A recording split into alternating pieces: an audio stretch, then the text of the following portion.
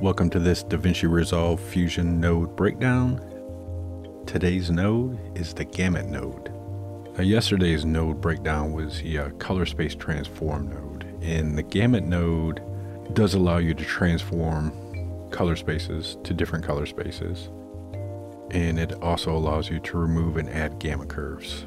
And this is what we're going to concentrate on in this node, is the gamma curves, because this is primarily what I use it for. So we're going to go ahead and jump into Fusion. And to kind of see what this node does, I'm just going to bring in a background.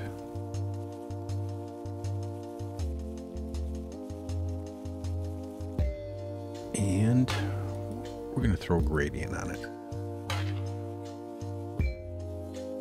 Now, we talked yesterday too about transforming it into a linear color space, and the primary reason you want to use a linear color space is it's more accurate mathematically, and it's less stress on your computer. Even though our computers are so fast, you really don't notice, but there's no real calculations as far as our curves, our gamma curves, when it comes to calculating linear color.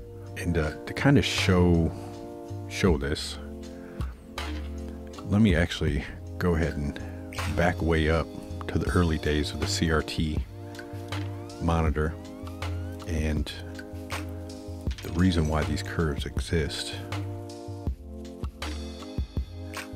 So in the real world, how light behaves is it pretty much doubles the value as the light doubles. So it's just double the intensity, is double what we see. In the old days of the CRTs, that's not really what happened. So if I create a spline here, just to kind of demonstrate what's going on, and you can kind of see it in this gradient. In the way it was really coming out when we intensified our input, it didn't quite one-to-one match up or double as it intensified. It kind of went along this curve, and the actual mathematical value of the curve was y equals x to the power of gamma, or x to the power of 2.2. And to be able to make up for this, our images, our sRGB images and Rec 709 and all that stuff, mathematically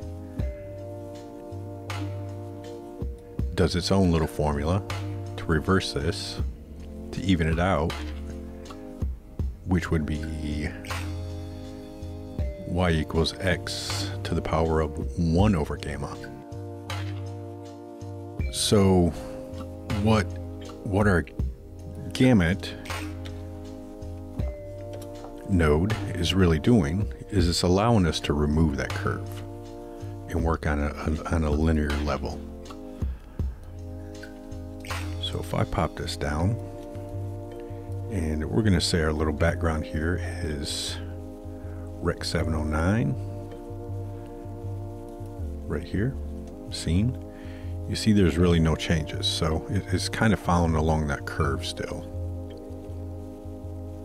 As you can see, it's slowly getting brighter. But if I remove that gamma curve, you can instantly see we're more on a linear level. So that's what this Gamut node is doing. It allows you to remove those curves. It allows you to do a lot of stuff.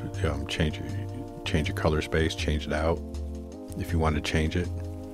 But how I work is if I need to change my gamut to make it linear, I'll make it linear, do any work I got to do.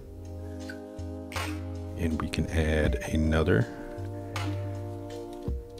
gamut at the end.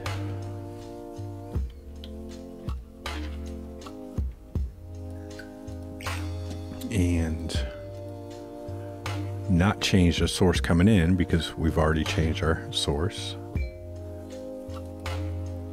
And our output, change it to Rec 709 again, but add our gamma back in, and you can see our images is right back where it was. So that's what the Gamut Node does. It allows you to remove those curves, giving you a linear color space workflow.